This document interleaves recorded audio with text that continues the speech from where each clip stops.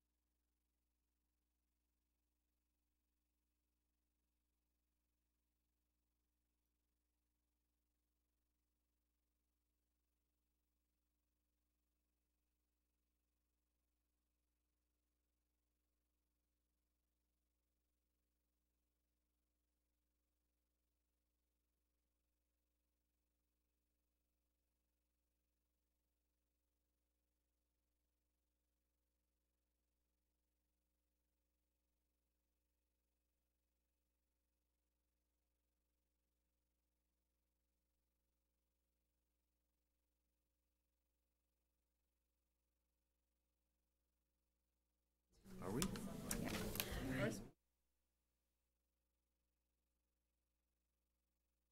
Is it the middle of the month?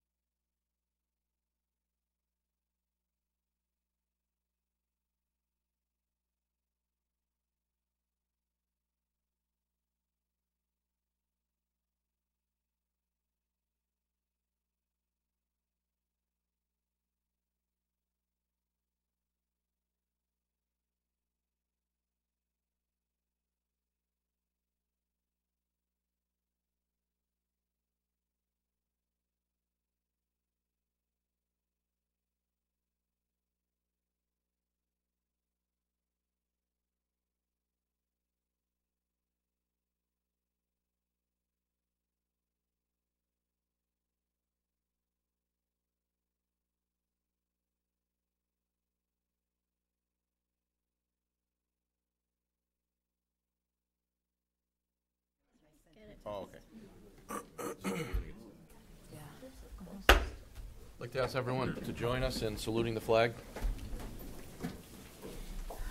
I pledge Allegiance to the flag of the United States of America and to the republic for which it stands, one nation, under God, indivisible, with liberty and justice for all. Yeah, sure. Talk to Tutwiler. Yes. So, this evening, to kick off our time together, we've got a presentation of certificates. I really think of this as being a night of excellence as we celebrate the academic and leadership talents of a group of students and the esteemed Lynn English Marine Corps JROTC.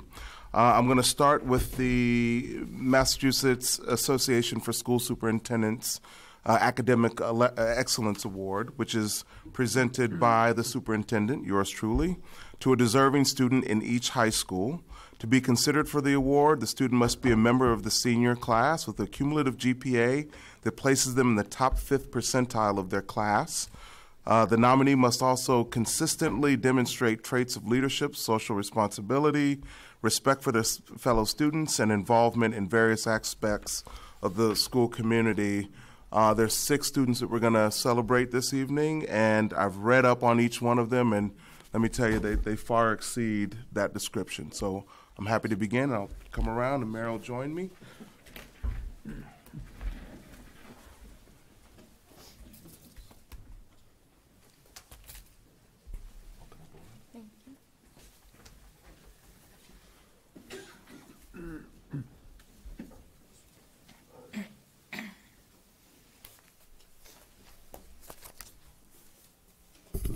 I'm going to do the best I can to bend down here and speak into. So the first, we're going to go in alphabetical order by school and by student. We're going to start with Jason Garcia from Lynn Classical. Jason will come on over. And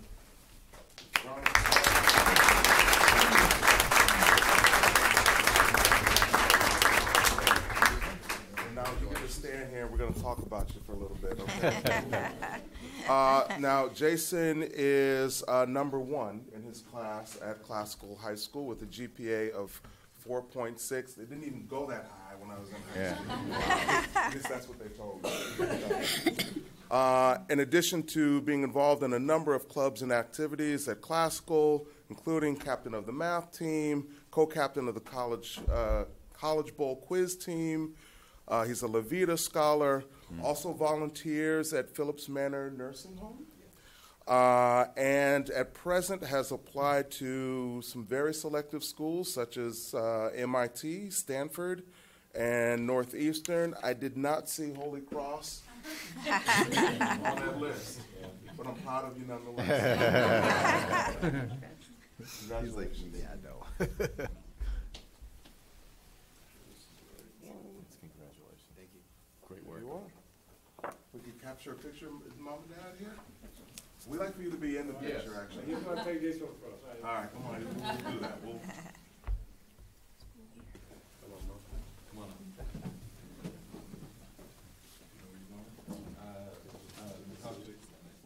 Okay. Just wait. You got it? Oh!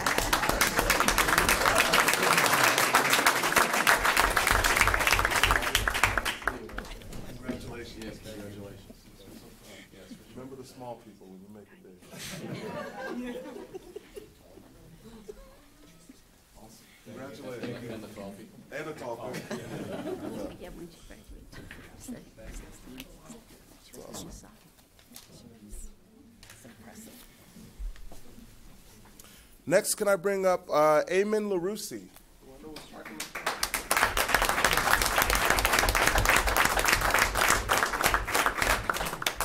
How you doing? I'm great. How about you? Congratulations. Amen. Congratulations. So Eamon is number 2 at Classical High School with a GPA of 4.6. Also, not that high when I was doing the thing. Many honors and awards at school, including the Harvard Book Award, Outstanding Biology Award, tennis. I'm a tennis guy, yeah. Okay. All right. I'd like to become. You'll teach me how to play? Also volunteers at Phillips Manor Nursing Home and tutors other students in math and science. Yeah. Okay. And you work at the Lynn Mart. Yeah. Okay, I and run it's- the cleaning crew. You So if run- you're wondering why it's so clean, it's because of me. It's because you're going places, man. And has also applied to a list of really selective schools, Princeton University, which will make member Nicholson, who's a Princeton grad over there, very happy. Go Tigers. But also Harvard and Dartmouth, as well as, read that. College of the Holy Cross. He's not Oh, your biased brother's at there, all. that's right, okay. Join your brother, that would be wise. That would be. Mom and Dad is? Yeah, no, sure. Okay. Come right over. Yes. Oh, this is great.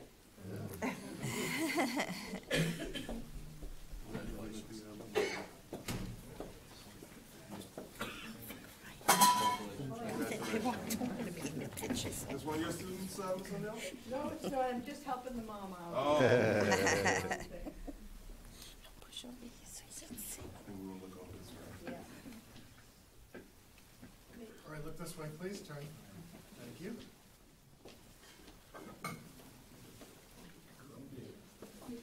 Congratulations.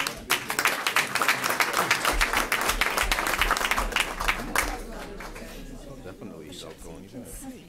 Moving on to Lynn English, is Talia Dudley with us? Come on over, Talia. Congratulations. So Talia is ranked number 2 at Lynn English with a GPA of 4.58. I'd round that up to 4.6. Number 2. The school committee might remember your name because I read about you when we heard some really wonderful news about you being the Questbridge National Scholar, winning that scholarship, attending Tufts University free of charge for 4 years. Oh, Is that you?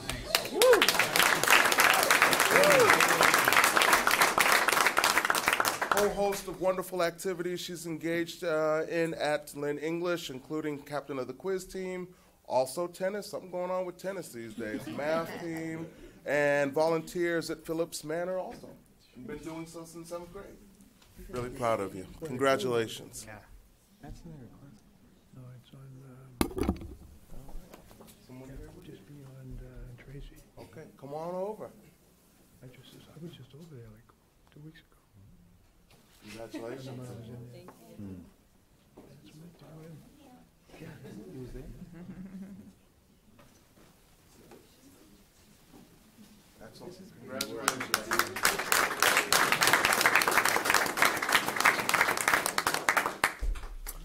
Can I call Adnan Jalal? Oh, he's been here Adnan.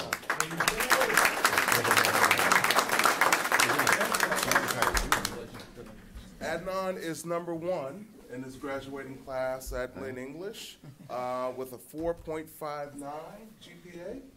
The many awards, Harvard Book Award, Lynn City All-Star for indoor track. Now the key question is, do you think you can beat me in a race? The easy answer is yes. humble. He's humble. He's humble. He's a nice guy. Volunteers frequently at my brother's table and applied to a number of wonderful schools, Harvard, Brown, and UC Berkeley, all the way on the other side. Do we know yet where we're going? No, not yet. Okay, we're waiting to hear. Well, we're pulling for you. Yeah, thank And I know you're going to be successful. Thank you. All right, congratulations. Somebody here with you? Yeah, my parents. Please, come on over.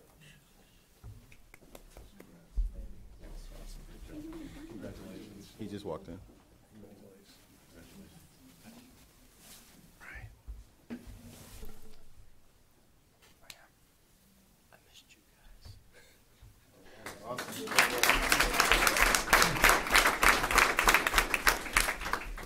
Moving on to Lynn Tech. Destiny Davis, who I saw when I came in.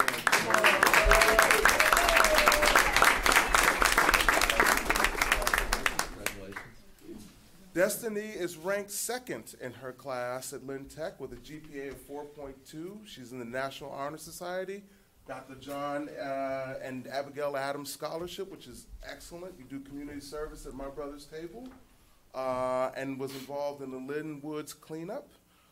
Also applied to a bunch of wonderful schools, BU, Tufts, UMass Lowell. Have we made a decision yet, or are we still waiting? Still waiting, okay. UMass Lowell is a great school. Is it Yes. awesome? That's your alma mater? That's my alma mater. Okay, so UMass Lowell, all right? Congratulations. Can we bring up your family? Yeah, this is great.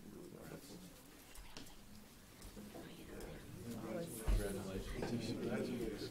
And can I also add that she is the Massachusetts Association of Vocational Administrators Student of the Year.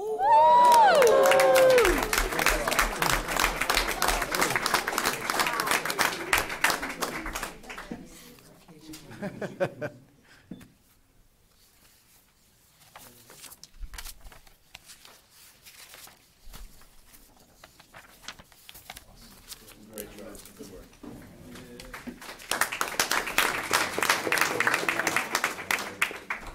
And now Guadalupe Perez.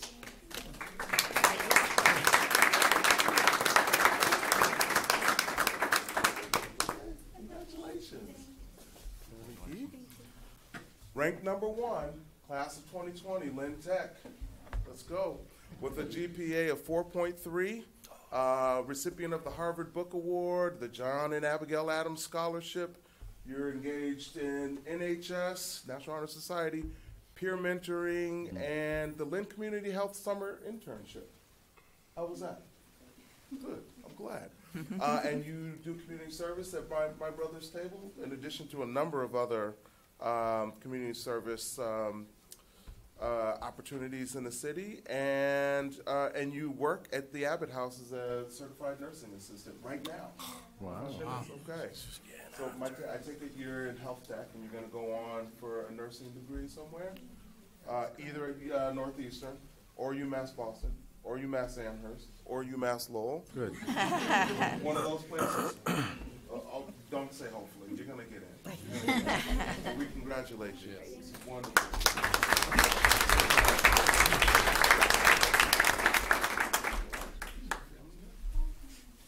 Mom, come on over, Mom. That's all right. Yeah. She says you're a little shy. That's all right. It's a proud moment. Come right in. Sorry. It's okay. Forget it.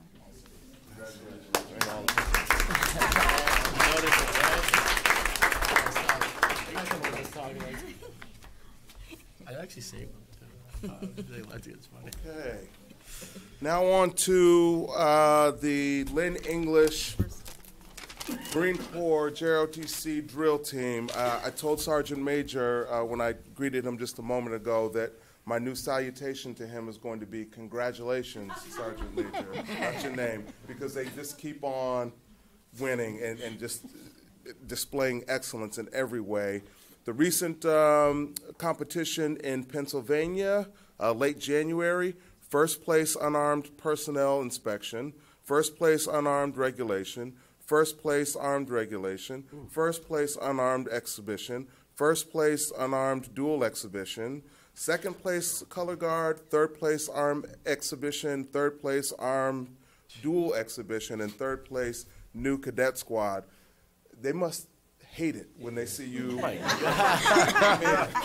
Oh, Lynn English is here again. Come on up.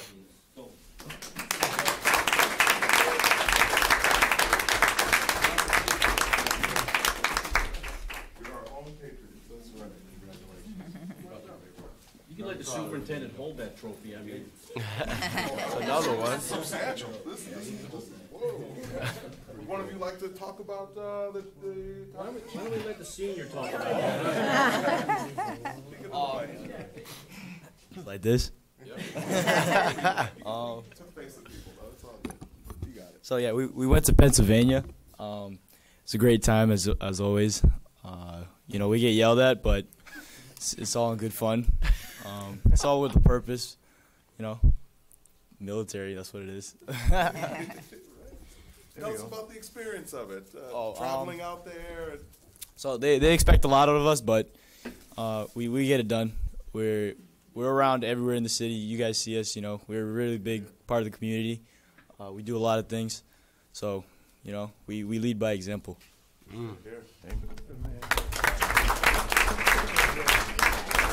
So Devin's being humble because he's got his application into the Naval Academy. Oh, he does. Oh, yeah. Fingers crossed for you.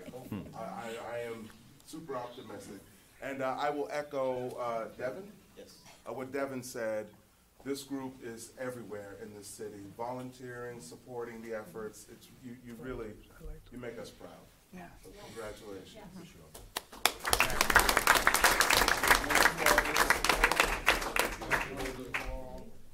It's our pleasure to present you this certificate signed by myself and the mayor, just to recognize your excellence and hard work continues. You two can hold the certificate. There you go.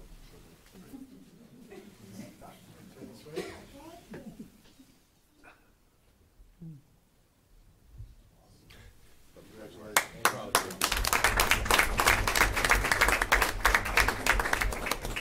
7 March is the next one in Beverly, and it's for the Marine Corps National. And if you, excuse me, when you win that, where are the nationals? In Florida, and it's all expense paid trip to Florida. Nice. Cadets, did you hear that?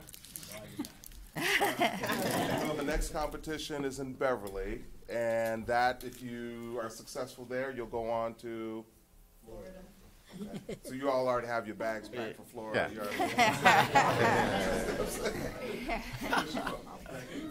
That's important. I'll send that to Rob.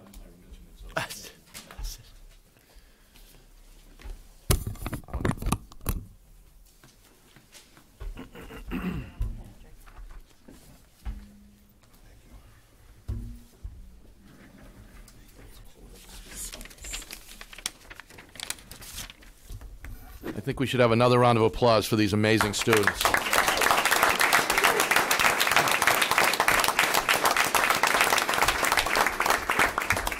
I know you make your families proud, and you make all of us proud as well. So congratulations. Keep up the great work. To the, yep. I don't know if anyone is here for the open mic. If you are, please sign in. And as you're signing in, I will read the open mic policy. The open mic session is designed to provide an opportunity for citizens to express their views on matters of concern to the school committee. The sessions are not designed to encourage debate or lengthy exchange of views, but to have the committee understand numerous points of views. The committee would appreciate speakers to keeping their presentation.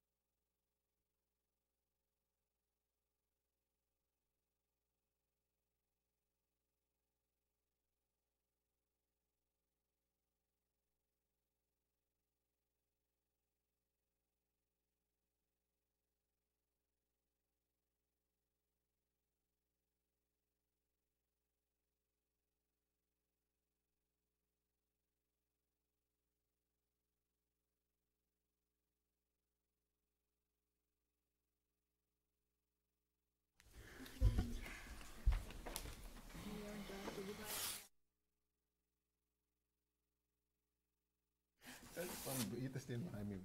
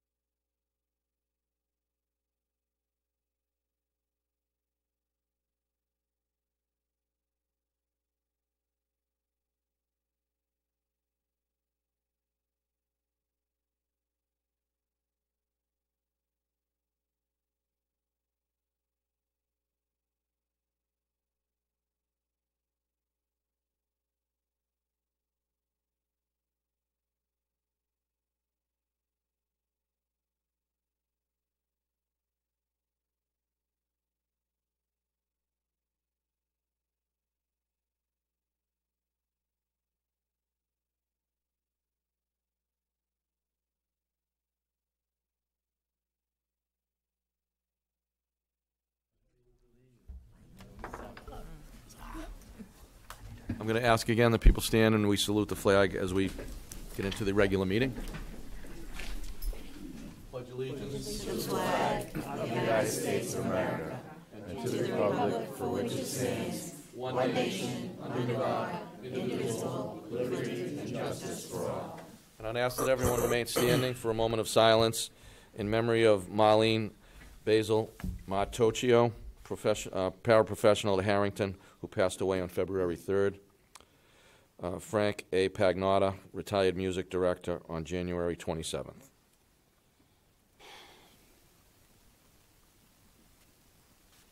Thank you.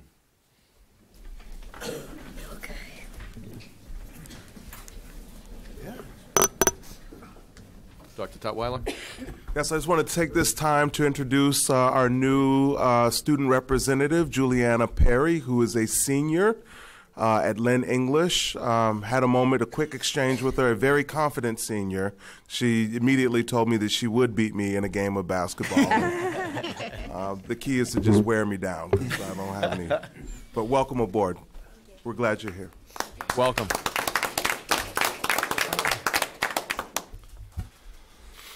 First on the agenda is the minutes. I'd like to make a motion to accept the minutes of the meeting for the Policy Subcommittee meeting on January 23rd, 2020. Second. The second. All those in favor? Aye. Opposed? The ayes have it. The minutes are accepted. Also like to accept the minutes of the meeting for the Buildings and Grounds Subcommittee meeting on January 30th, 2020. I hear seconds. All those in favor? Aye. Opposed? The ayes have it. The minutes are accepted. I'd like to make a motion to accept the minutes of the Personnel Subcommittee meeting on January 30th, 2020. Second. All those in favor? Aye. Opposed? The ayes have it. The minutes are accepted. I'd like to make a motion to accept the minutes of the second regular meeting on January 30th, 2020. All those in favor? Aye. Opposed? The ayes have it, and the minutes are accepted. Next on the agenda is presentations with Ms. Troy. Yes, Dr. Tutwiler.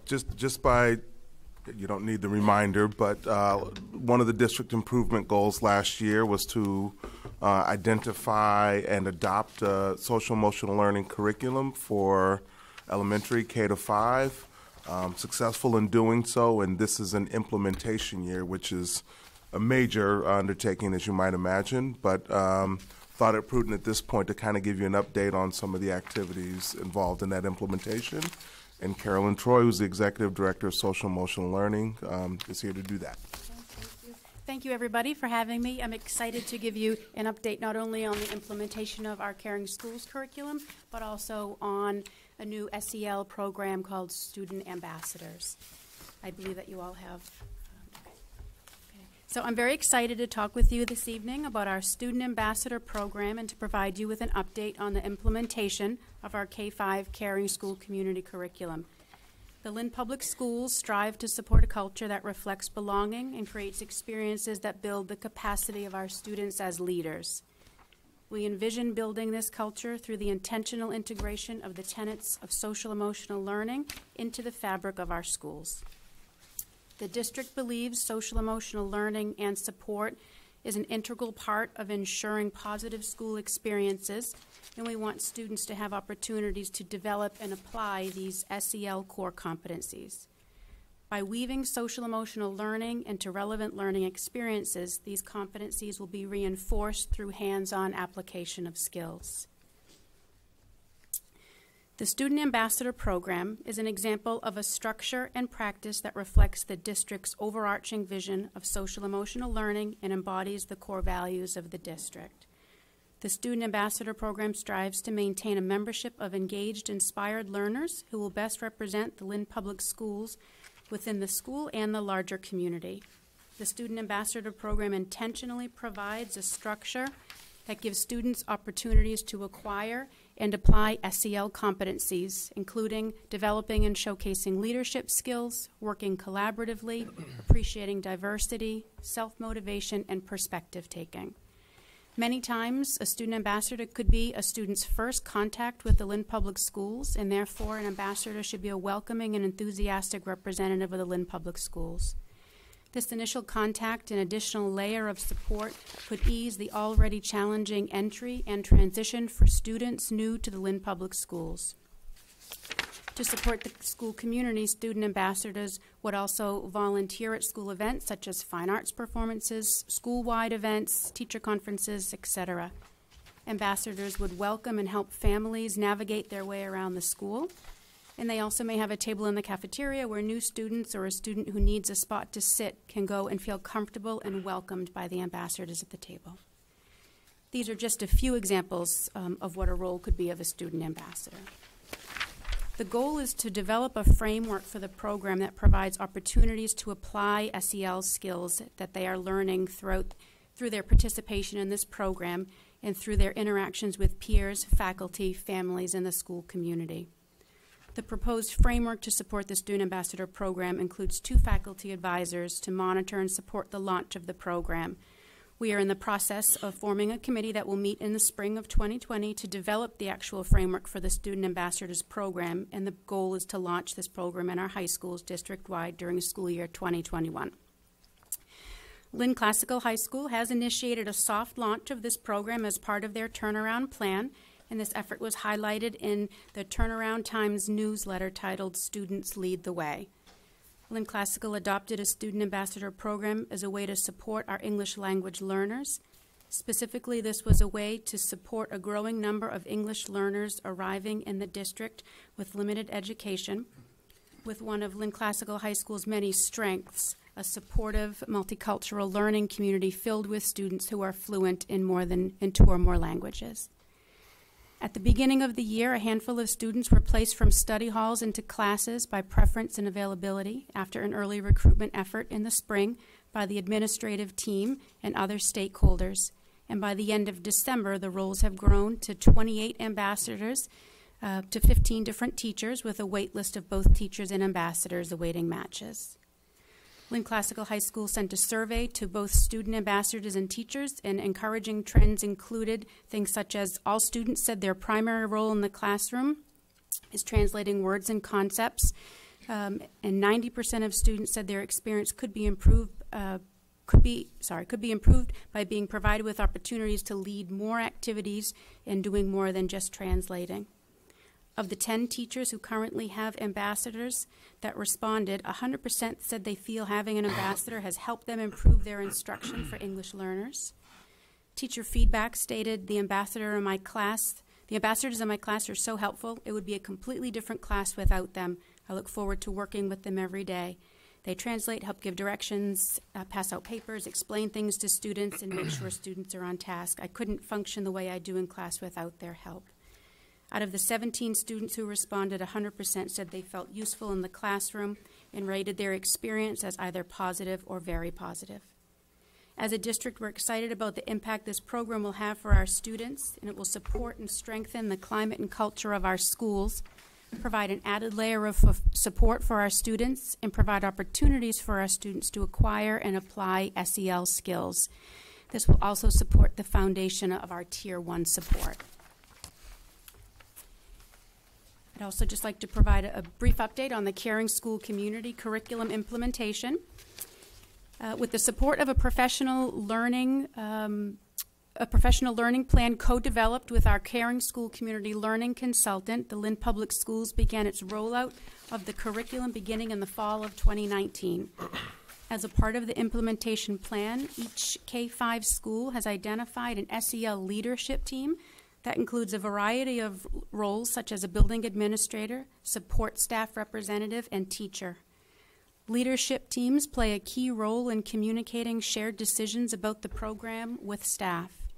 SEL leadership teams participate in in-person and virtual learning sessions and are the Caring School Community Liaison for their school.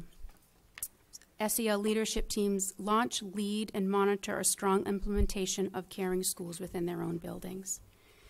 The professional learning plan has included 4 in-person sessions and 5 virtual support sessions, providing our faculty with monthly touch points with our Caring School Community Learning Consultant. In these professional learning sessions, teams are provided with information including but not limited to a general overview and introduction to the curriculum, an introduction to and unpacking of the roles of the principal and the SEL leadership team, preparing for and the initial launch of the Caring School curriculum, and monitoring and support of the implementation. In order to best support the professional learning needs of our faculty and to ensure a strong and sustained implementation, the district worked closely with our learning consultant to determine the scope and sequence of the implementation. Along with ongoing professional learning on the resource itself, the district has committed to implementation of the Caring School Community Morning Circle. Full implementation of the curriculum will begin in September 2020. This will include morning circle, closing circle, cross-age buddies, and home-side activities, as well as classroom lessons. The plan for school year 2021 includes another full year of professional learning with the Caring School consultant and ongoing monitoring and support for schools. This learning will be twofold. One, to orient new faculty to the resource and to deepen the learning for existing SEL leadership teams. We are also excited to be in conversation with our out-of-school providers about Caring School Community and how the Lynn Public Schools may be able to partner with the community to align our vision and practices and to ensure we have a common understanding and common language around social emotional learning.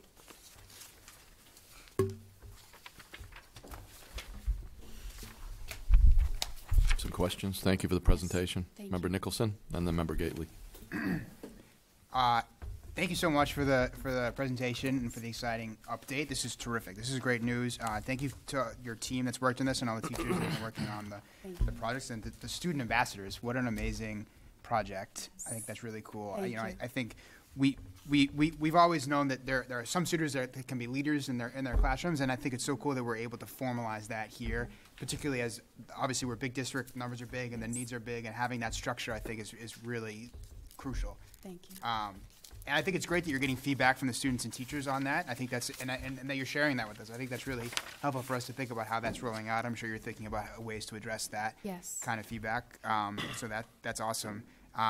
One thing that occurred to me, do you have a sense of the grades the students are in for the ambassadors, like what grades they're in?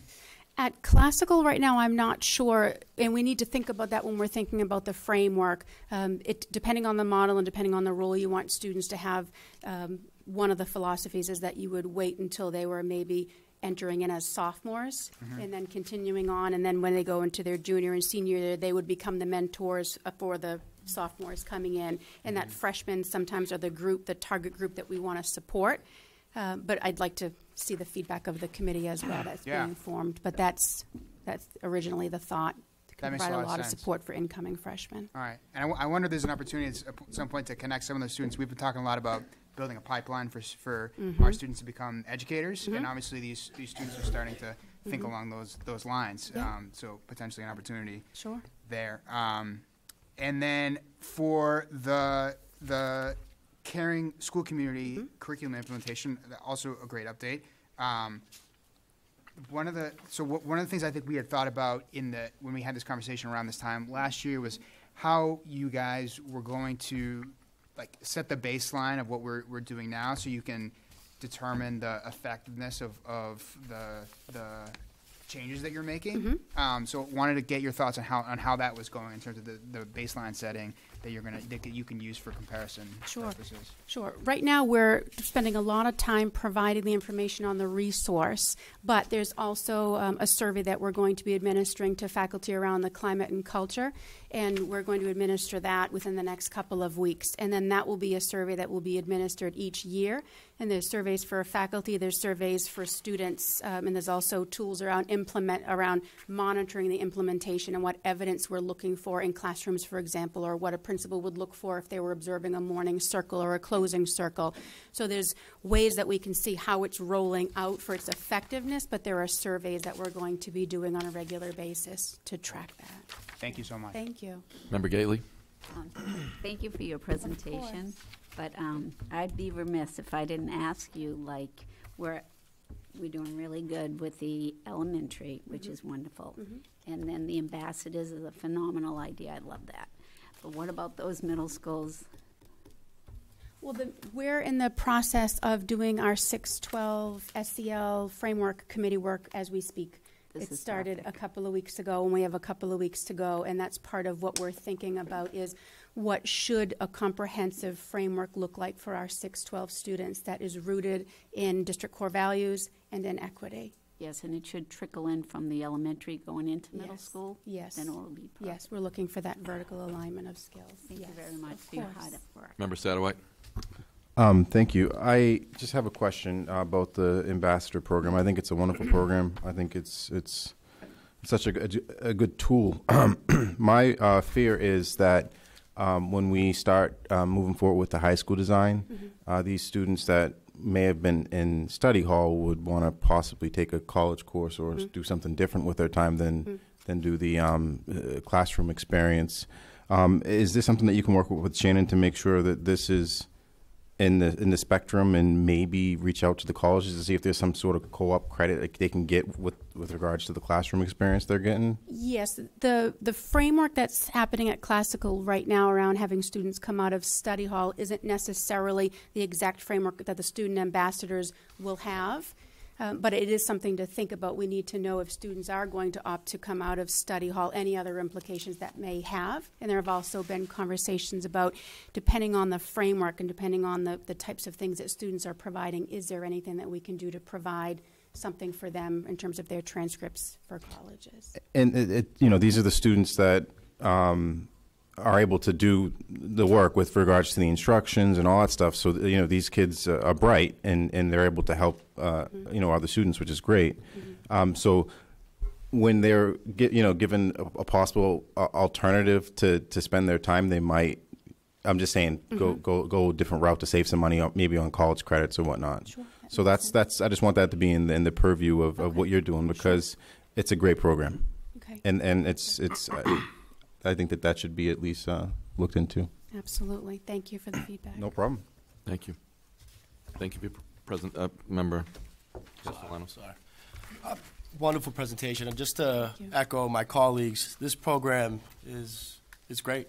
I actually really got to work with some of the folks over from Classical to see what that soft approach, how the results came to fruition. Yeah.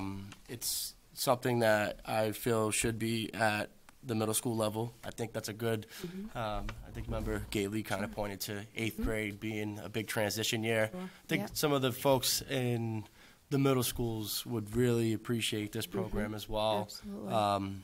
What if we could say, so in terms of just the student ambassador, like what ways are we going to train them? Who's going to be training them? How do you, so if I'm a student, I want to be a student ambassador, walk me through it. Sure.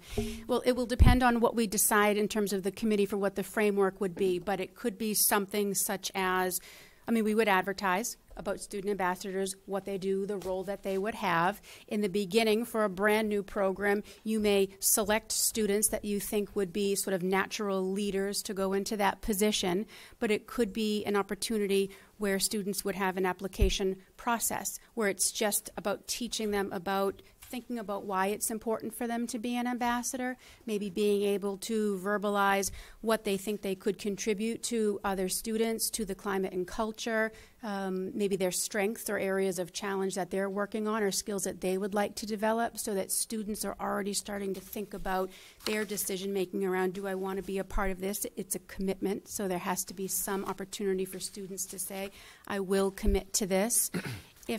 So if we did an application process, that would sort of walk them through to the point where there would be sort of an interview with whoever the advisors are.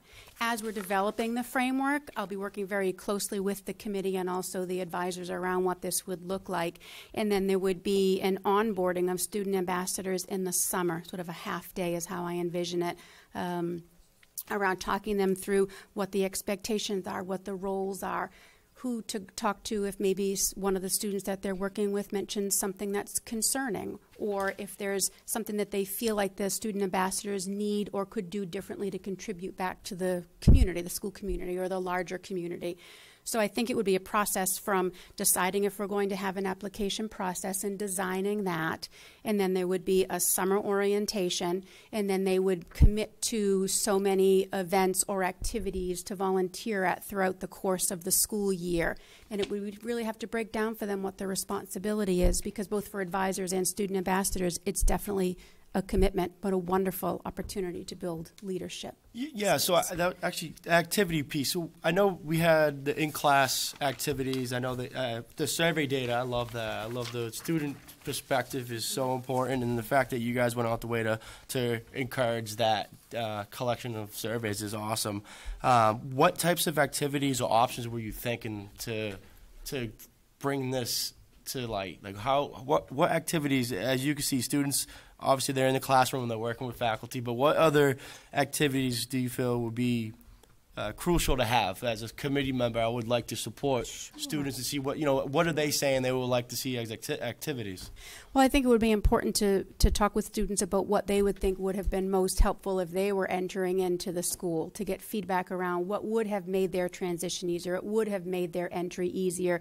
That's, although Classical is doing a lot of work in the classrooms, really when we think about student ambassadors, one of the most important things that I see for student ambassadors is an opportunity to provide a safe, welcoming environment for all students coming in, especially students that may be entering in that don't know anybody, that are new to the country or new to the city, and really feel incredible challenge or obstacles in entering into the school system. And so if we have a student ambassador, if a new student is starting and we're able to access a student ambassador who would come and introduce the student, walk them around, have a place to sit with them in the cafeteria, could show them the logistics of the building, could introduce them to people, talk to them about the activities in the school or the community, I see that as such a huge piece, and other things may build around that depending on the needs of the school. But I feel like for me, when I envision student ambassadors, one of the most important pieces around trying to build welcoming, safe environments. That's where we have to start the relationship. Sounds like the student ambassador social worker. Just saying, that's what it sounds like. It sounds like, I appreciate that very much. Thank you. Member Ford. Thank you. Is there a framework or a set of guidelines, or, for lack of a better term, job description for what you're looking for? That's what we would be developing, but yes, this is a program that I had the privilege to be a part of in another district as well, so I have a general idea of the framework that was used there, but it could be very different here. And I really want to take the input from the faculty here as well as the students around what would make the most sense for Lynn. But yes, there would ultimately be sort of a job description, I guess, of what the role of a student ambassador would be. It would be clearly spelled out. Students would know exactly what they were committing to if they decided to be an ambassador. Yes, thank you. Great. Thank you for your presentation. Okay. It was excellent. Thank you. Thank you, everybody. Thank you. Thank you. Next on the agenda is under unfinished business, supervisor of attendance posting. Dr. Tutwiler? Or I can start off if you'd like. Member Satterwhite? We, at our last meeting, we voted to approve the second position pending the final approval of the job posting to be posted once we vote on it.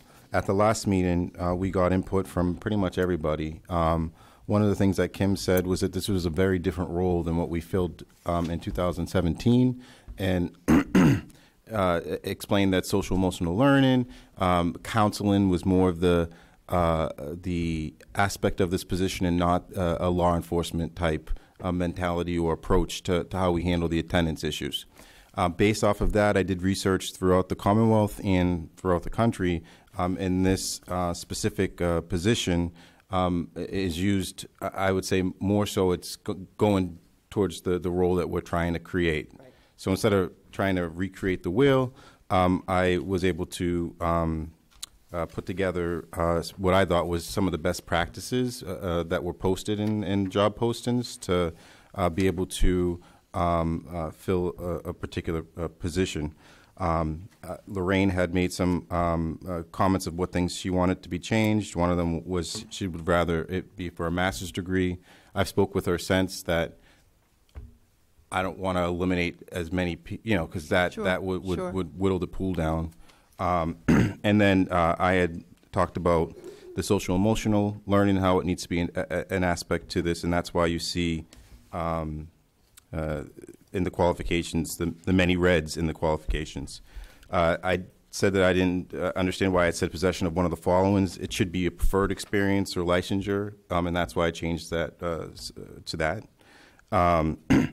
Paragraph 1 underneath that old possession of one of the following or preferred experience and licensure.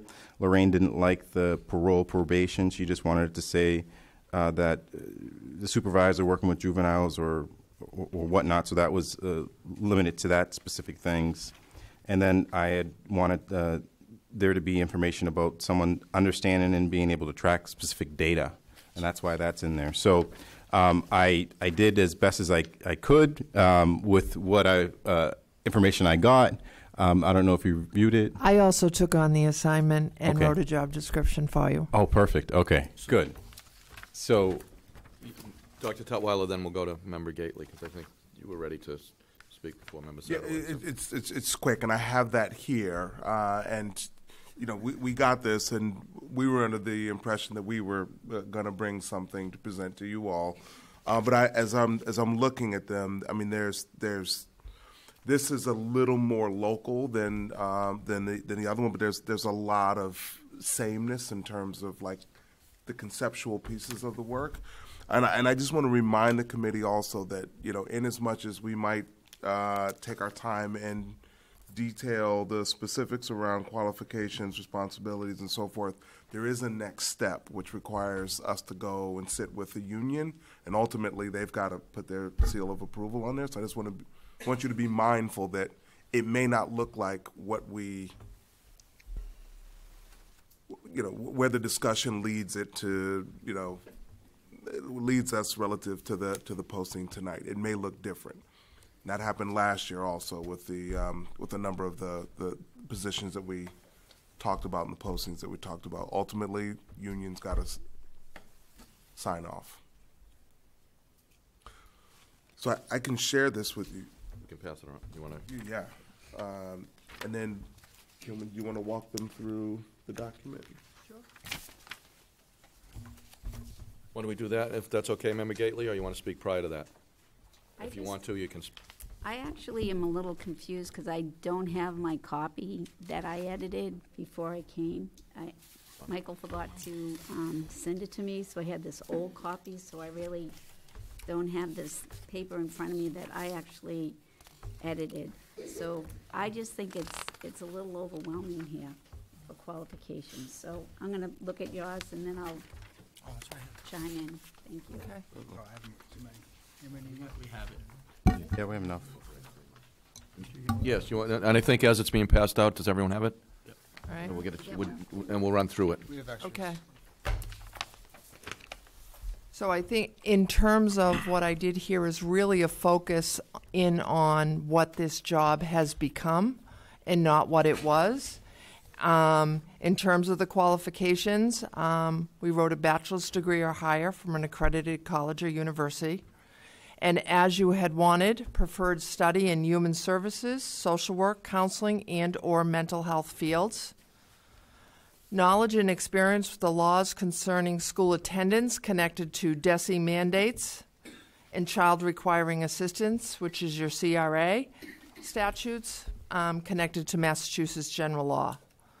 A combination of experiences connected to working with school-age children that have focused on meeting social emotional learning needs. This position currently reports to the deputy superintendent. The recommendation is for this position to report to the executive director of social emotional learning. Performance responsibilities. What I did in this is I do an intro that is, in a way, very general, because we need to be mindful of the fact that in some ways this position is an evolving position. We are developing this. You know, we talk about developing SEL frameworks. And the shift here in this position is into that framework versus a criminal justice kind of mindset. The development of systems within every school to create anti-truancy environments that recognize good and improved attendance. So then I detail kind of what that means. Lead wellness teams in all assigned schools and act as a facilitator in these meetings. Support attendance data collection and dissemination for school-based teams. Oversee tracking systems connected to the attendance initiative, Every Student, Every Day. Support outreach and referrals for students and families. Support schools in the creation of internal protocols that improve the culture and climate. Support school programming for at-risk students, i.e. LEAP, Breed All-Stars, and Project Yes. Provide professional development to multiple stakeholders focused on matters related to attendance. Next, I move into the next general category. The supervisor of attendance will collaborate with multiple stakeholders, including, but not limited to, faculty, administrators, students, parents, community service providers, court personnel, in order to develop interventions that support a student's well-being and academic and social success. What does this mean? It means that they're going to communicate and collaborate with the court primarily in matters related to CRAs, collaborate with community agencies for purposes of referral, and work in partnership with the community at large in creating a public awareness on the importance of student attendance. There needs to be that public campaign. The supervisor of attendance will provide supervision and evaluation to the assistant attendance officers, supporting their ability to manage attendance issues and concerns, including but not limited to making home visits connected to attendance, participation in wellness teams as needed, investigate the whereabouts of no-show students, support of systems to verify student addresses, support school programming for at-risk students, which the assistant supervisors of attendance do all summer. They immerse themselves in those at-risk programs. The supervisor of attendance will manage and oversee the maintenance of all student records, the coordination of tutoring for all students out of school due to discipline issues, CORI, SORI, and SAFIS approvals for all school department employees, volunteers, and transportation employees, and oversee the attendance department budget. And then, as we do on almost all of our postings, perform other duties as deemed necessary by the superintendent of schools. Dr. Tutwiler. Yeah, so as Mrs. Powers was reading through, I was just kind of doing a crosswalk with the one that we provided. And, I mean, there's slightly different language and it's condensed, but it's essentially the same thing. I agree. Member Gately? I'm just like stuck on the fact that it's going from reporting to Deputy Superintendent of Schools. Say it again, Lorraine. Oh, you can't hear me? I just can't hear you. Oh, reporting to the Deputy Superintendent of School, reporting to the Executive Director of Social Emotional Learning. I'm wondering if Kristen does that now, or the... Well, that's really where, you know, in terms of meeting with Carolyn, yes, she does. She does meet with Carolyn. Yeah. That's who she reports to? Technically, by contract, she reports to me. By what's written in the administrator's contract. Dr. Tutwiler? But yeah, so this is part of the evolution of Creating that the department. job. So the entire attendance initiative sits in the social emotional learning realm. And so the attendance supervisors play a significant role in working with the wellness teams in each of the schools, as does the executive director of social emotional learning. It doesn't make much sense for the supervisor of attendance to go around the person that's leading the attendance initiative and report to the deputy superintendent. So we just felt like this was cleaning up the organization. That also, by the way, because it's new, would need a stamp of approval by the Administrators Union. Satterwhite? And the good thing about having the past practice of this position being reported to the deputies or to the superintendent was if we were in a meeting, we could ask for input as to. I still supervise. I supervise Mrs. Troy. Okay. Troy. So you would still have the information. Okay. Yeah. And then last, would this new supervisor of attendance not have the ability to be the supervisor of attendance for LEAP because it's not in here? So what I did on here was to support those at-risk programs. I did not write into it that it's a guarantee for them to hold that position. Okay. Current supervisor of attendance has no interest. I don't know that it should be targeted for a specific employee, Okay. to be honest with you. Okay. Member Capola? Now, is the other supervisor of attendance, is she going under the old job description? No, this is what. Okay. Oh, is she? Because she's been hired under the old one. So what's going to happen? Is she's going to fall under this? This is what Mrs. Freyer does now. This is what Kristen does now. And in terms of reviewing this, Kristen and I reviewed it together. Okay. She was part of the input. So Kristen was part of it? Yeah. Okay, because Yeah. we had asked that last time if she was going to be included. So I'm glad that she was included.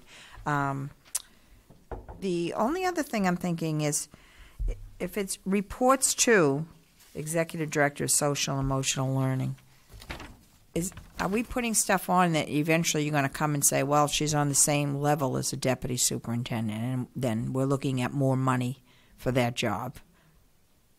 No? Dr. Tutwiler? That's not the thinking at all. The thinking is really around what makes sense in terms of the organization and the workflow. The Executive Director of Social Emotional Learning, again, oversees the attendance initiative, reports to the Deputy Superintendent, and then the attendance supervisor. It doesn't make sense for the attendance supervisor to report to the Deputy Superintendent when the Executive Director of Social Emotional Learning is leading the attendance initiative. Okay. And also, if we think about curriculum, we have an executive director of curriculum. All of the assistant directors fall under Miss O'Malley, and Miss O'Malley reports to a deputy. Mm-hmm. So it would follow the same line. Okay. Okay. Seems like there's a motion. Seems like there's agreement on the proposal here. That I'll make a motion that we accept the supervisor of attendance as written by the administration and move forward for posting. Second. Second. Requires a roll call. Ms. Cassianis? Yes. Ms. Capola? Yes. Mr. Ford? Yes. Ms. Gailey? Yes. Mr. Nicholson? Yes. Mr. Satterwhite? Yes. Mayor McGee? Yes. Thank you. Next on the agenda is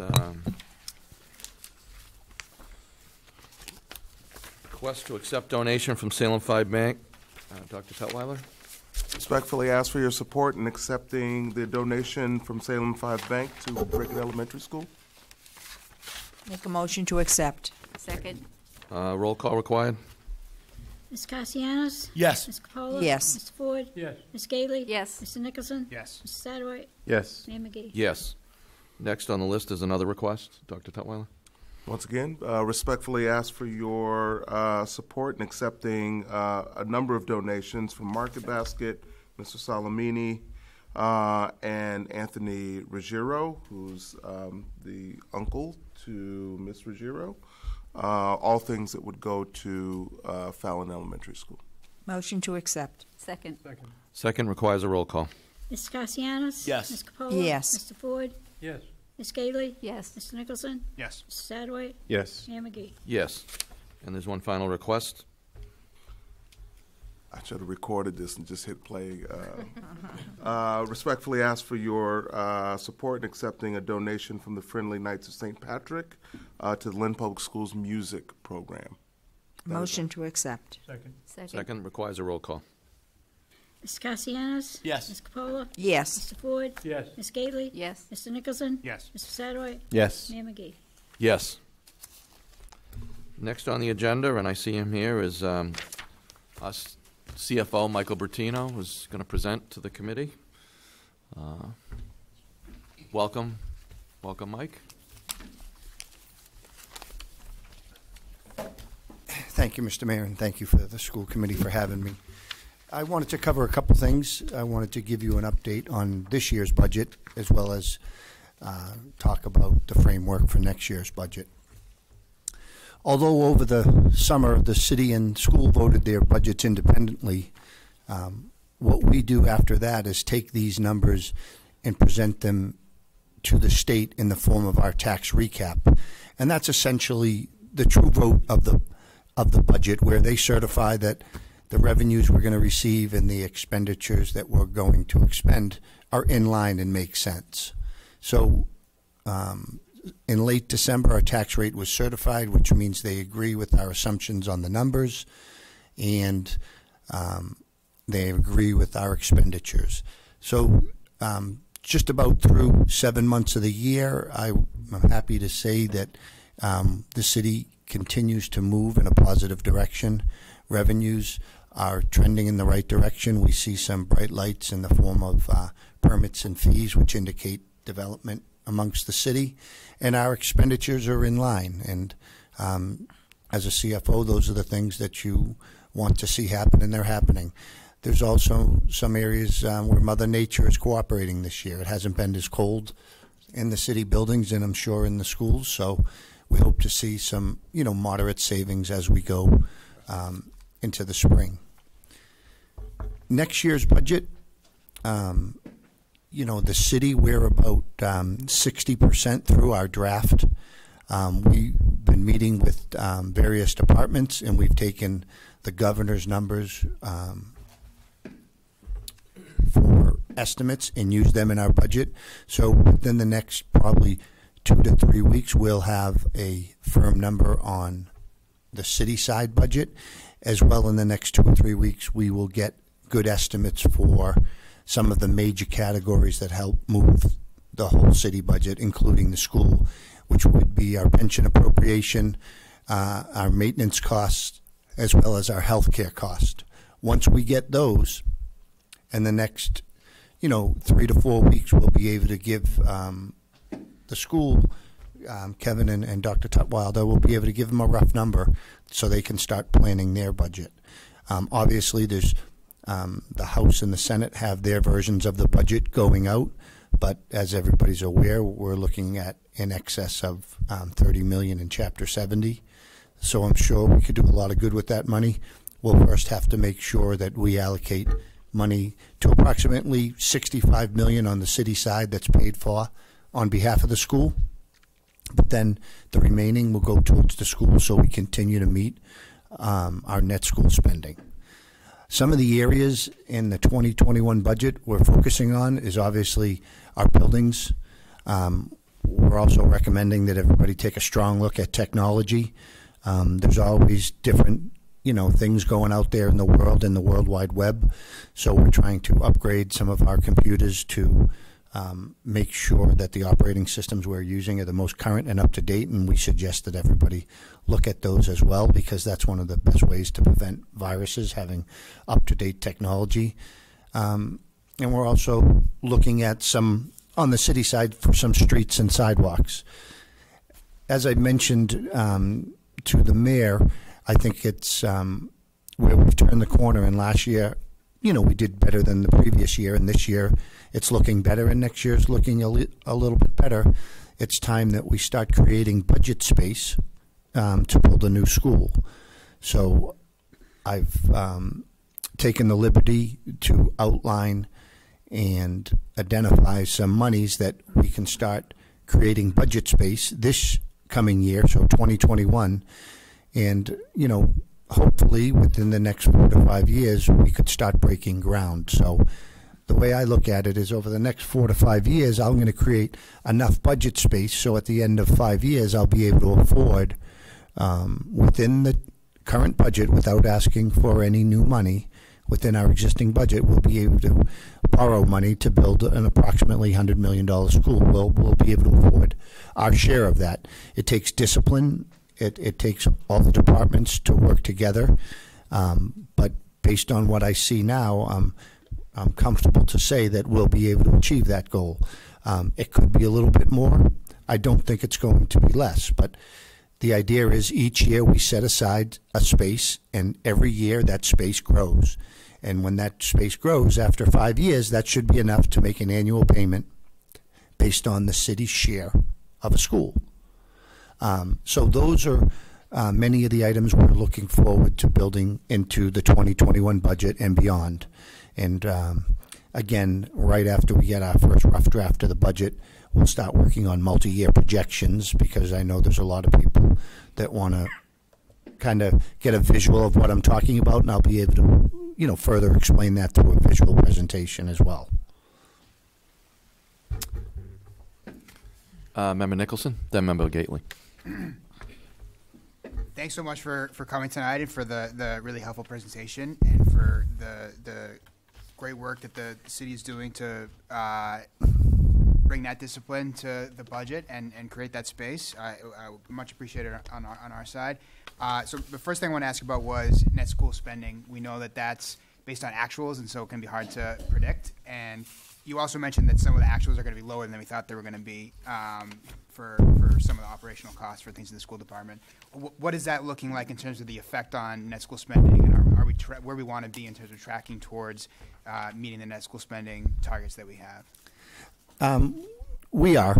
Fortunately, there's some other items that are slightly above, but we are still on target to meet it. And we work closely with Kevin and Dr. Tutwiler to let them know, if this keeps up, it's really been an unusual winter, that if we can allocate some money or expedite some maintenance projects, we will do those. And, it's a major part of my job to make sure that the money is spent equally to meet net school spending as well as meeting the needs of the city side. So that's something that I keep a very close hand for. We have reports that we run monthly to make sure we're there. And, sometimes they do trend the wrong way, but right now we're comfortable that we're going to spend slightly more, and that we have a contingency plan if we are on the lower side of that. Mm-hmm. That's great. That's helpful. In terms of the city helpfully produced a document recently about the capital expenditure needs of the city on both the school and the city side. And obviously there's a huge backlog of capital expenditure need, particularly on the school side, and a large number of school projects that we would like to see to get done. How are we thinking about squaring the fact that the process you outlined before and the time it's going to take, it would set that set us back in terms of meeting the capital needs that we have for the rest of the district, in terms of coming at it from both what we can afford and also what we need? Okay, so I guess something I forgot to mention is we do plan on having 3 additional capital expenditures for the school during the summer months. We have the boiler, we have a roof and window placement. We're looking to each summer to maintain and use those summer months to get some of the other capital needs done through the accelerated repair process. So I believe we have, this year we're going to finish off one of them at the Hood School. That was kind of taken 2 summers, and we have 3 more in the pipeline. And it's our goal to use that 12 weeks during the summer to continue to do these expedited projects for buildings that, still have, good useful life, and that we can, entertain these projects. These projects are at a true 80%. So, $1 million roof cost me $200,000, and I'm happy to do those all day long. That $200,000 number is more what we call cash capital. So that means we'll budget a certain amount of cash capital each year where the city is able to write a check to pay our $200,000 portion, and the other $800,000 will come from the MSBA accelerated repair program. So I hope that answers your question. I mean, this is obviously, we're a little bit behind in the building process. We're hoping that the state tweaks their formula in a year or two to hopefully help us expedite it. Years ago in the early 90s, schools were getting a true 90% of what they cost.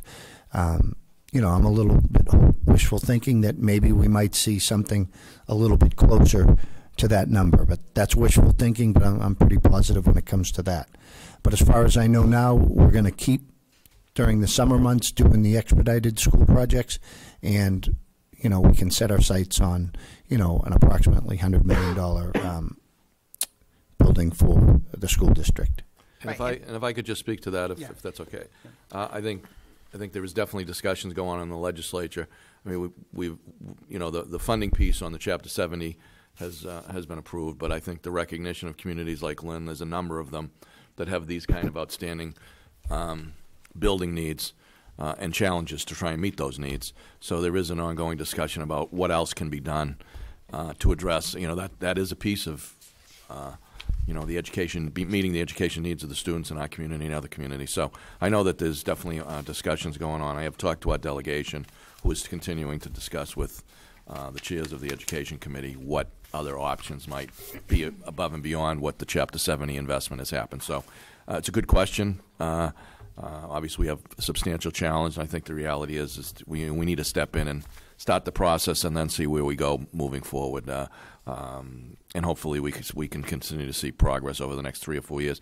And I think one point, if you could, Mike, make it, when you're talking 4 or 5 years, but in terms of the process moving forward, if we're actually accepted and we go through the whole process, that the money that the city has to come up with, the building can already begin before we have to come up with our piece of it. Is that correct? Could you explain that a little Yes, bit? So that's correct. It's not 5 years before the construction begins.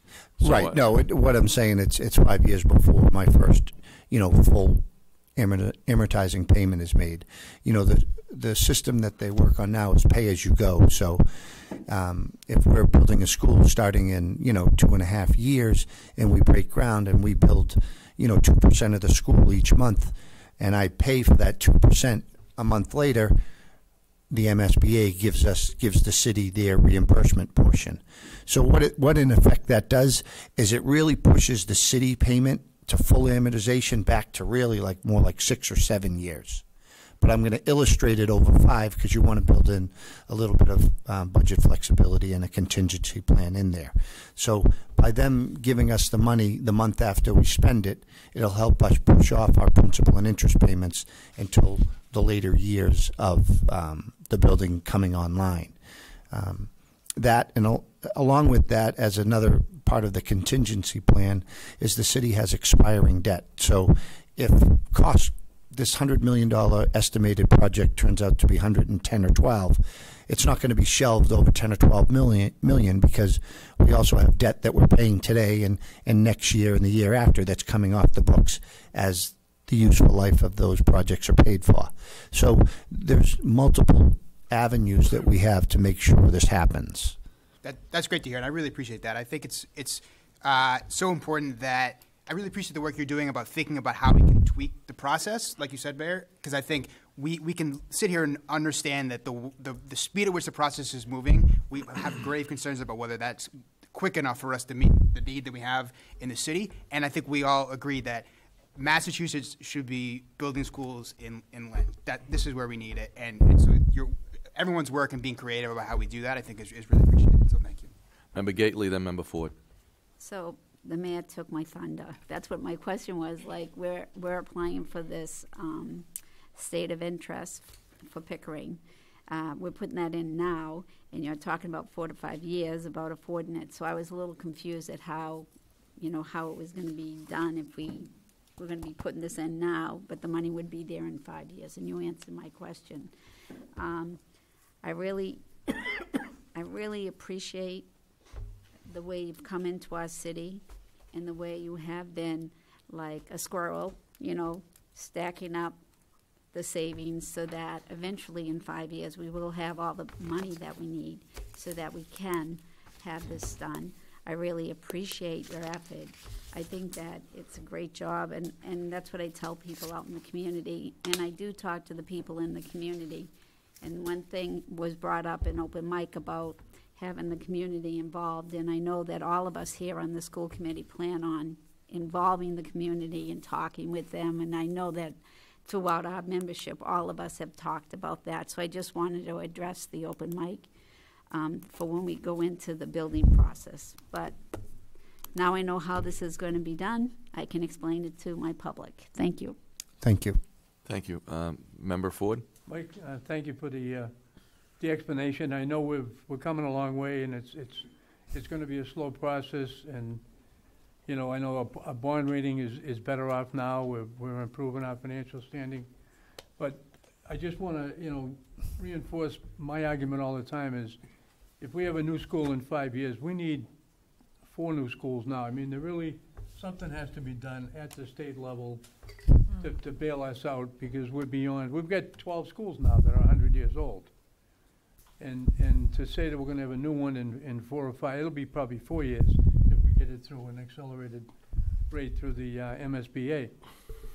By then, we've got like 4 schools now that are on life support.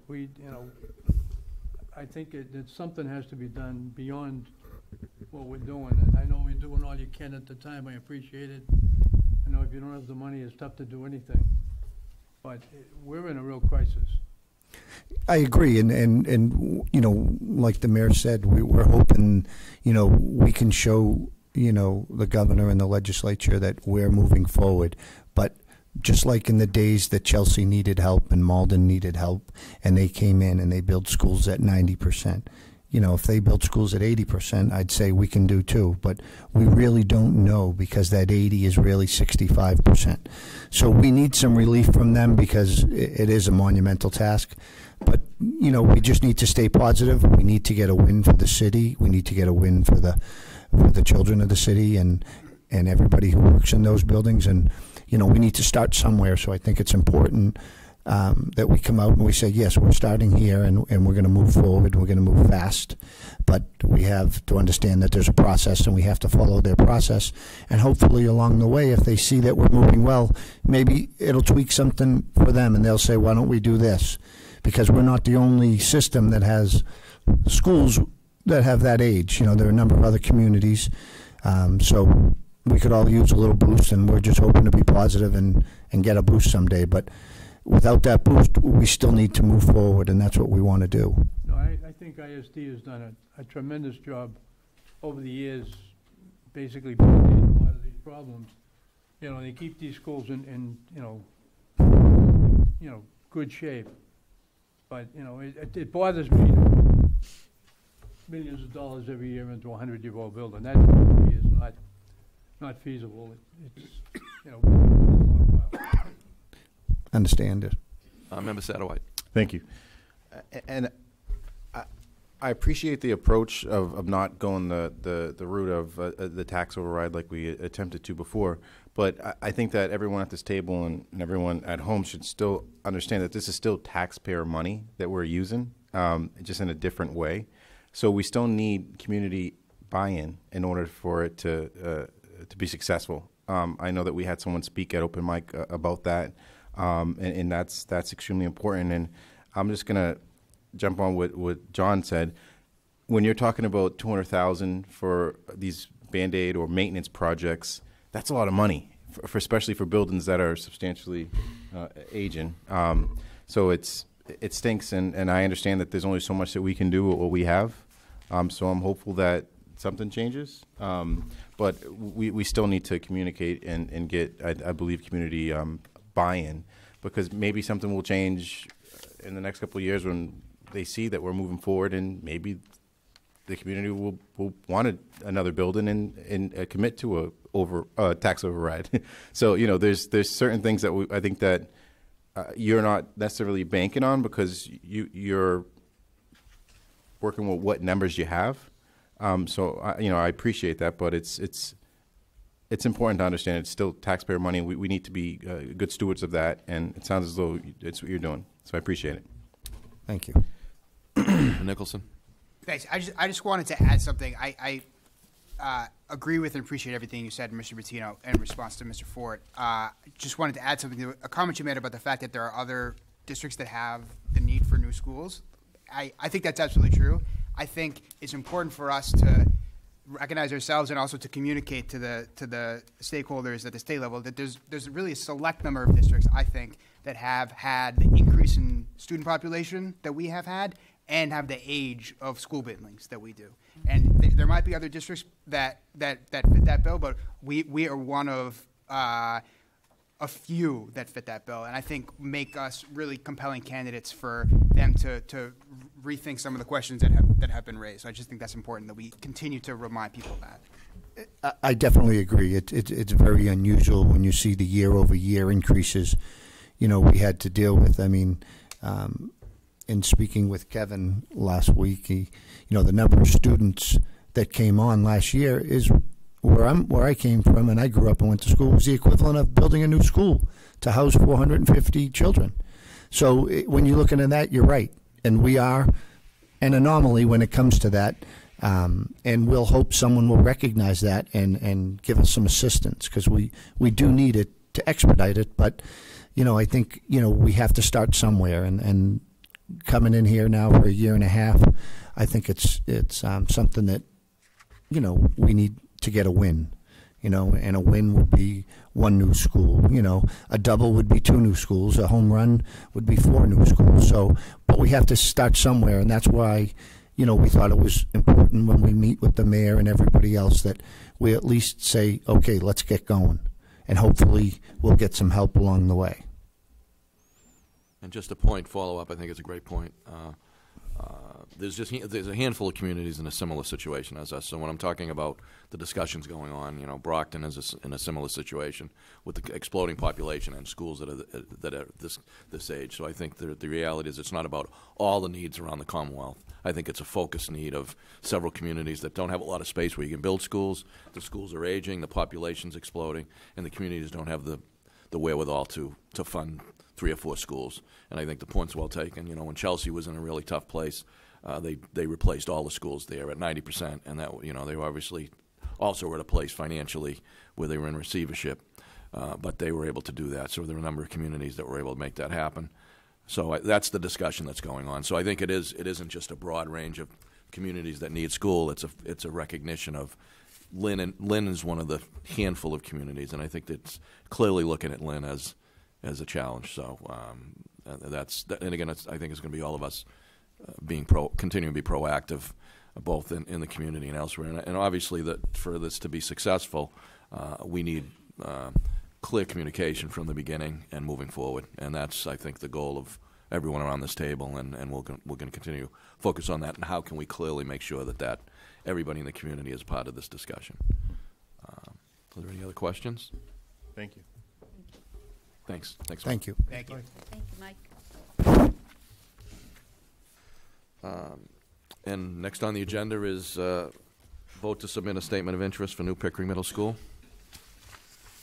I'll make a motion first to vote to be read in for the minutes. Vote to submit statement of interest to the MSBA for Pickering Middle School. Resolved. Having convened in an open meeting on February 13, 2020, prior to the closing date, the Lynn School Committee, City of Lynn, in accordance with its charter, bylaws, and ordinances, has voted to authorize the superintendent to submit to the Massachusetts School Building Authority the statement of interest form dated on or before April 8, 2020 for the Pickering Middle School located at 70 Kimona Avenue, 01904, which describes and explains the following deficiencies and the priority categories for which an application may be submitted to the School Building Authority in the future for elimination of existing severe overcrowding, prevention of severe overcrowding expected to result from increased enrollment, replacement, renovation, or modernization of school facility systems, such as roofs, windows, boilers, heating, ventilation system to increase energy conservation expected and decrease energy-related costs in a school facility, replacement of or addition to obsolete buildings in order to provide for a full range of programs consistent with state and approved local requirements, and hereby further specifically acknowledges that by submitting this statement of interest form, the Massachusetts School Building Authority in no way guarantees the acceptance or the approval of an application, the awarding of a grant or another funding commitment from the Massachusetts School Building Authority, or commits the District of Lynn to filing an application for funding with the Massachusetts School Building Authority. So that motion's been made.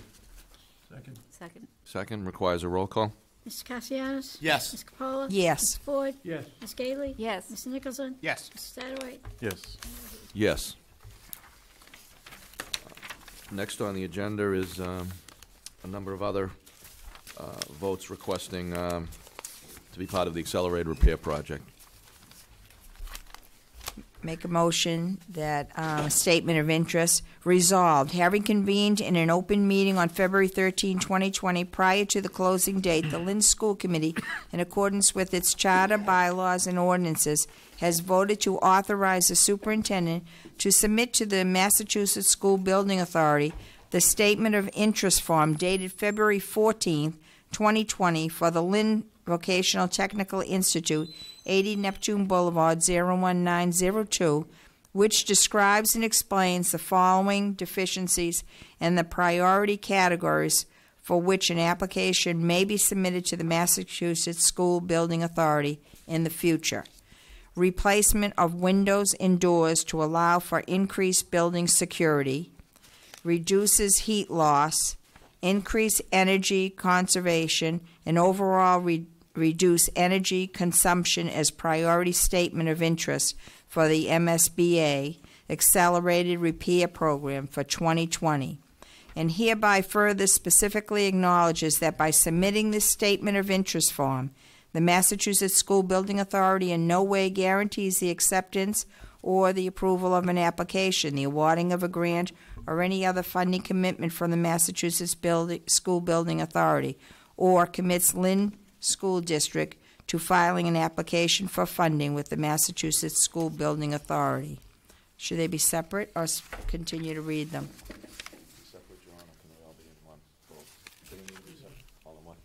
All in one. Okay. Resolved, having convened in an open meeting on February 13, 2020, prior to the closing date, the Lynn School Committee, in accordance with its charter, bylaws, and ordinances, has voted to authorize the superintendent to submit to the Massachusetts School Building Authority the statement of interest form dated February 14, 2020, for Shoemaker Elementary School, 26 Regina Road, Lynn, Massachusetts, 01904, which describes and explains the following deficiencies and the priority categories for which an application may be submitted to the Massachusetts School Building Authority in the future. Replacement of existing roof with a new EPDM roof with 3 inches of insulation allowing for reduced heat loss, increased energy conservation, and overall reduced energy consumption as priority statement of interest for the MSBA Accelerated Repair Program for 2020, and hereby further specifically acknowledges that by submitting this statement of interest form, the Massachusetts School Building Authority in no way guarantees the acceptance or the approval of an application, the awarding of a grant, or any other funding commitment from the Massachusetts School Building Authority, or commits Lynn School District to filing an application for funding with the Massachusetts School Building Authority. Resolved, having convened in an open meeting on February 13, 2020, prior to the closing date, the Lynn School Committee, in accordance with its charter, bylaws, and ordinances, has voted to authorize the superintendent to submit to the Massachusetts School Building Authority the statement of interest form dated February 14, 2020, for Sewell Anderson School, 25 Ontario Street, Lynn, Massachusetts, 01905, which describes and explains the following deficiencies and the priority categories for which an application may be submitted to the Massachusetts School Building Authority in the future. Replacement of existing boilers and associated equipment with new high-efficiency energy efficient boilers, pumps, devices, and controls, allowing for reduced heat loss, increased energy conservation, and overall reduced energy consumption as priority statement of interest for the MSBA Accelerated Repair Program for 2020. And hereby further specifically acknowledges that by submitting this statement of interest from the Massachusetts School Building Authority, in no way guarantees the acceptance or the approval of an application, the awarding of a grant, or any other funding commitment from the Massachusetts School Building Authority, or commits Lynn School District to filing an application for funding with the Massachusetts School Building Authority. Motion's been made on those three proposals. Second. Second. Here, seconds. Requires a roll call. Mr. Castellanos? Yes. Mr. Capola? Yes. Mr. Ford? Yes. Ms. Gately? Yes. Mr. Nicholson? Yes. Mr. Satterwhite? Yes. Mayor McGee? Yes. Thank you. Okay. Next on the agenda, Camp Rotary proposal. If I may, invite Dr. Mr. Tutwiler. Thank you. Invite Mr. Cowdell, a familiar and friendly face, to the table to talk about a wonderful opportunity for 36 deserving young people in Lynn. Thank you, Dr. Tutwiler. Thank you, school committee members and colleagues. Good to see all of you again. Back again for this year. This is our 6th season of offering Lynn Kids to Camp. It's the program that we call from Camp Rotary. So I'm here representing the board of directors for Camp Rotary, youth service managers, and I'm really happy because when I actually was communicating with Dr. Tutwiler, I was telling him that it really, I went kind of switched it off and said, I think what we're going to do, instead of offering each elementary school one and middle schools and high schools two, we're going to slide the middle and high school down to the elementary and have all 36 slots go to the elementary schools, and basically a pivot in that direction. And then when I went back to the board of directors and explained to them that that's what we had discussed and that was my suggestion, they actually said, we've increased our enrollment spaces this year because of a new dining hall that we're building. And because of that, we're going to realize about 80 more spaces in camp during the summer. And they said, why don't we continue to do both? So they said, we'll slide the 36 spots towards the elementary school, but at the same time continue to offer the middle and high school the spots as well. So instead of 36, it's going to look more like 48 spots that are coming to Lynn Public Schools. So I was very happy to hear that. And I think it's valid because even though it's sometimes tougher to get the high school kids to come on the first time because they're older, they're a little more reticent of starting camp at that age. It's easier, believe it or not, to get the younger kids to attend. It's also worth the effort, I think, to continue to hit that age level because I think there are a lot of kids that need and kind of at risk at that level as well that we can sometimes impact in just 1 week of camp. Sometimes can change the whole life of a camper. So I'm here hat in hand again, asking for your permission to help us to service the Lynn Public Schools kids. Great, thank you. That's great news. And proposals on the table. Member Member Gately. One camper at a time. Is that what your slogan is? Yes, changing the world one camper at a time. My son worked there with Rich, and That's great. This is such a great program. It's helps students with if they have a little bit of a insecurity or not a good self-esteem, it builds it in them, makes them very positive, and so happy you came back again. We got extra spots. Extra spots. Yeah, it's Excellent. It's great. The out-of-school time opportunities for kids is really, whatever those are, really changes kids' lives. Even for a week, it gives kids a different opportunity to continue to learn in a different way in the summer. This is really exciting. And just having been on and still on both sides of the educational side, this so much reinforces the social emotional learning that the whole curriculum is now sliding towards. So it's just great to have that be reinforced during the summer as well. Awesome. So is there a motion? Motion to accept the Camp Rotary's proposal to fund, and I guess now it's 48 Lynn students to Camp Rotary for 1 week of summer camp, Lynn Kids to Camp. Second. Second requires a roll call. Ms. Castellanos? Yes. Ms. Capola? Yes. Ford? Yes. Ms. Gately? Yes. Mr. Nicholson? Yes. Mr. Satterwhite? Yes. Mayor McGee? Yes. Thank you so much. Thank you. Great Thanks, part of the you all night again. was having this happen. Yeah. Thank you. Thank you so much. Good job, Rich. Keep smiling. And next on the agenda is communication and information. Yes, you have an enrollment report dated February 1st, and I've got my report to share with you as well, but I'll start first by going a quick audible. Learned that ISD received a grant in the amount of $25,000 that they, speaking of Pickering, are intending to earmark for replacement of the seats in the auditorium there. So nice win for a lot of the folks left that were from that neighborhood, but just wanted to give you that quick heads up. Also pleased to announce that the English Learner Education Department hosted a very successful parent-guardian information night last Tuesday night at Harrington Elementary. A couple of folks on the committee were there. The exclusive focus of the meeting was the dual language program planned for a fall 2020 opening.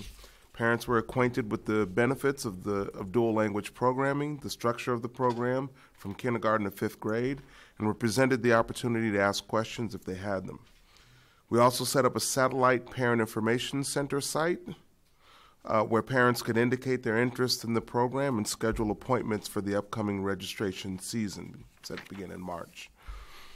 We see the design and implementation of the dual language program as part and parcel of an equity initiative, and thus we're really excited about the opening of the program.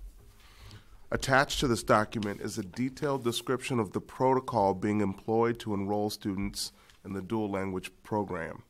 Recall that we will open 2 sections accommodating up to 50 students, serving virtually equal numbers of native Spanish speakers identified as English learners and students who are not identified as English learners and or non-Spanish speaking English learners. For example, there was one parent who attended who is a native Russian speaker, as is her child, who asked, where does my kid fit in this particular program? That student would be in the second group, the non-English learner but non-native Spanish speaking. That's good. Of course, I lost my spot.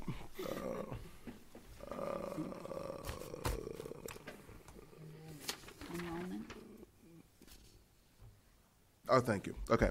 Enrollment into this program will be determined by a lottery process, very much akin to that for pre-K openings, to ensure that all those who opt in have an equitable chance of selection.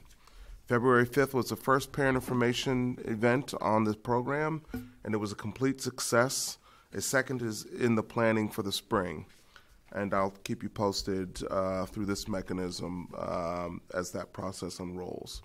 As was communicated in our September meeting, the district has been actively engaged in scripting plans and activities designed to carry out the requisite work described in the strategic initiatives designed to begin this year. To be clear, a small team was trained in how to lead the action planning process under the tutelage of Lori Likas, the architect of the Planning for Success model. These teams began facilitating collaborative planning sessions that began this summer with a broader group of participants. While this continues to be a work in progress, I wanted to provide a sample of the kinds of outcomes this effort yields.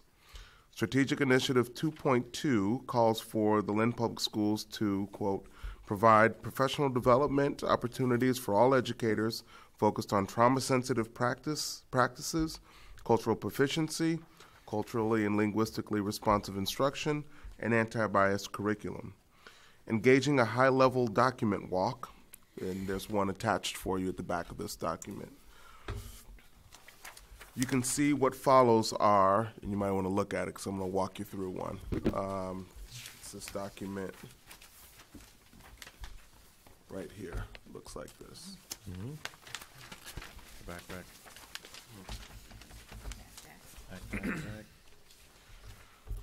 You can see what follows are concrete definitions of the terminology in the initiative, as well as the action plan, specific process benchmarks, due by dates, the person or people responsible, and a status.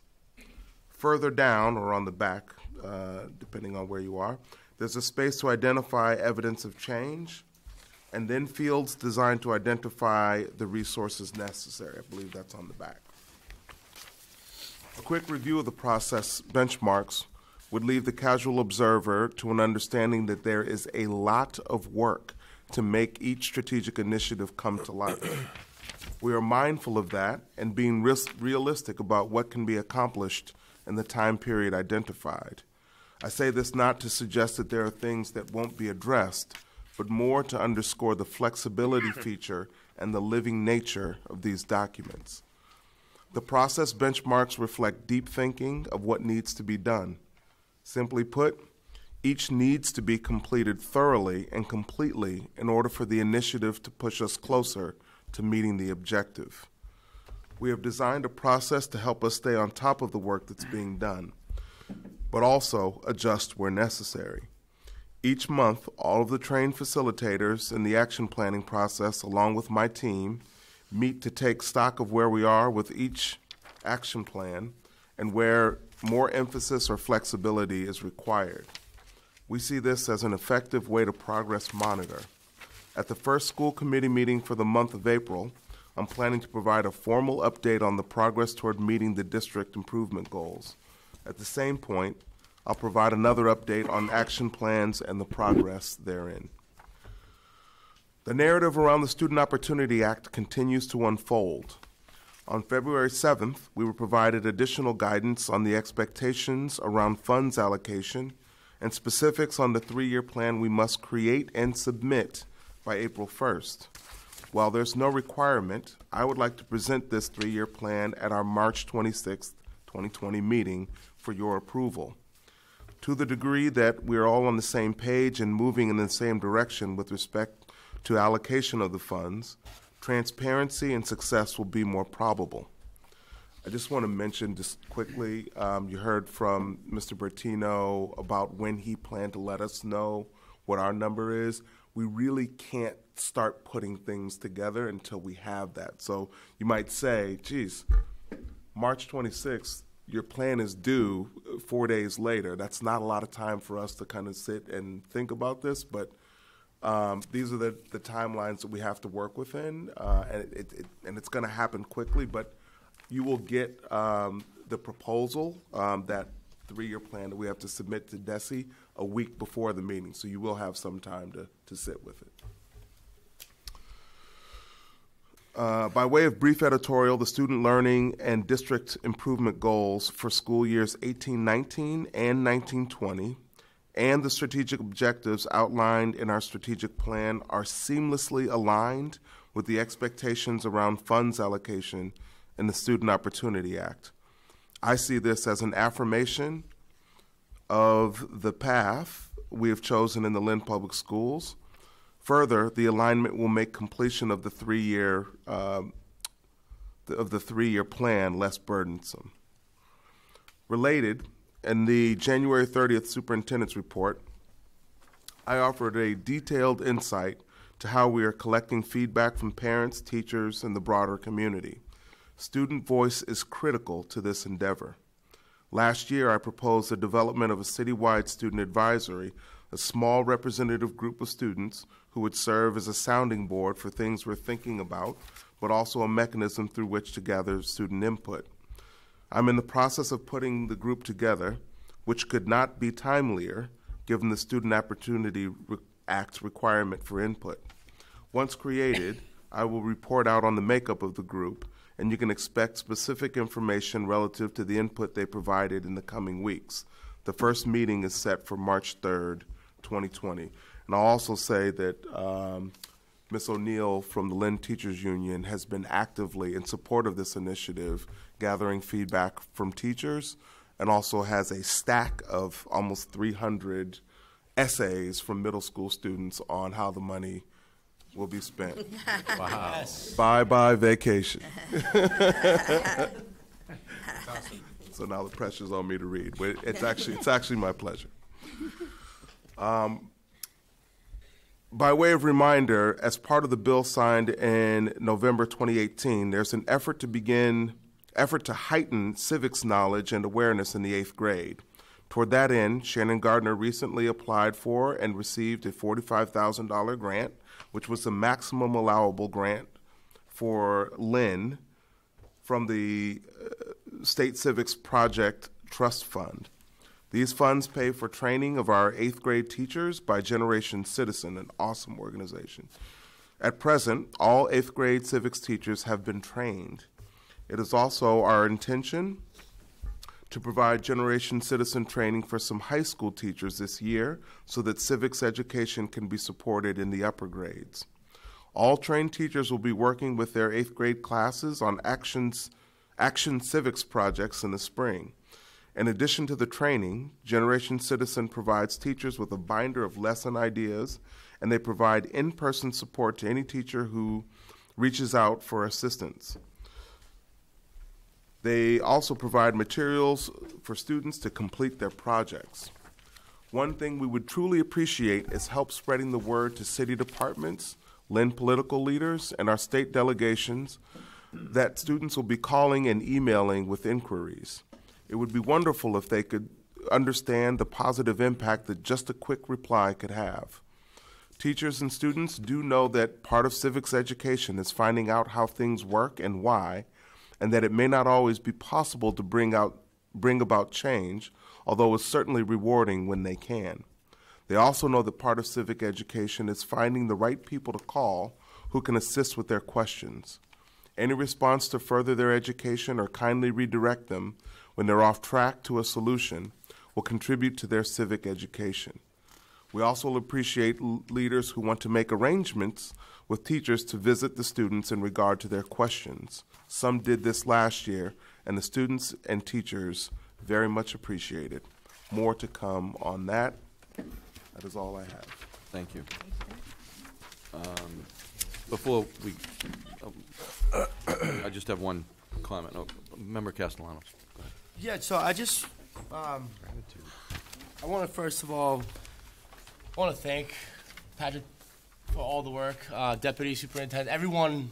I just, a few years ago when we first interviewed you for this position of superintendent, I found to hear the reports and the communication, the level of what's coming to fruition and the efforts being put forth, it's inspiring.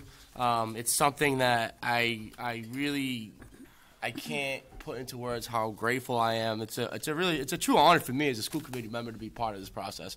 To hear the focus of student voice, I remember traveling with the teachers union to a training in New York and hearing just how critical it is to have student voice and to see that still, that parallel still being worked on is just, it's authentic.